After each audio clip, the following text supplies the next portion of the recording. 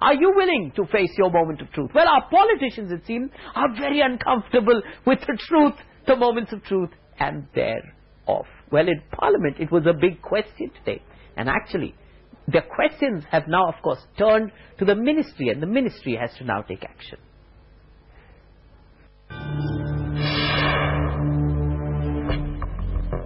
क्या आपने कभी अपने पति को जान से मारना चाहा है? Questions that cry out your innermost secrets.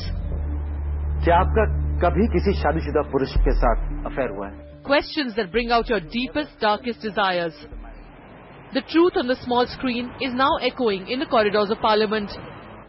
After a hue and cry in the Rajya Sabha on Wednesday, the matter over banning the show was discussed between the INB Ministry and TV producers represented by the National Broadcasters Association and the Indian Broadcast Federation. But the government was guarded in its response.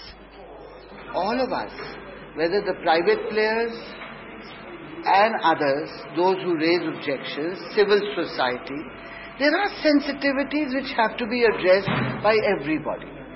Those who have sensitivities, I'm sure, the channels respect the viewers and the advertisers. But then even renowned filmmakers add voice to the growing chorus against such reality shows.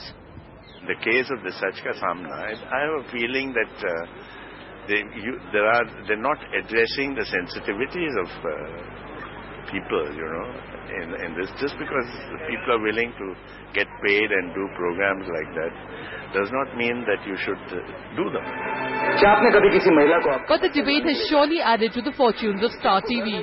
It's said to be the moment of truth for Star Plus, as its late-night gamble is paying rich dividends.